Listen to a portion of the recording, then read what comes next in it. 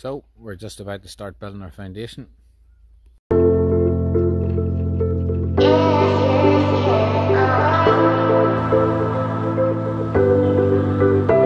Quick tip, at this stage you should have your windowsill and concrete lintel manufacturer selected. You should be getting your final order together and getting them to bundle it and have them on pallets ready to be delivered to site.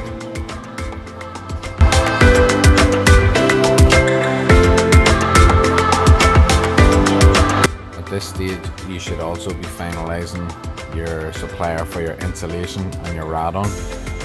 Radon comes in 4 by 25 metre roads, which gives 100 square metres of radon. Don't forget to allow for your overlap. In this case I need 2 roads. For your insulation quantities, look at your architect's drawings.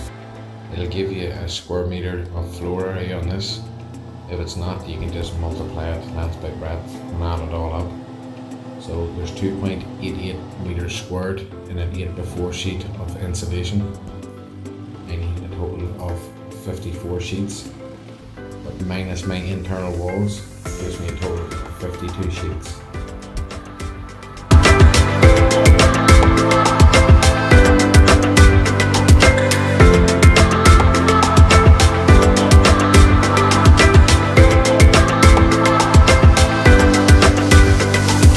By this stage, you should also be starting to quantify the infill stone you're going to need to fill your foundation.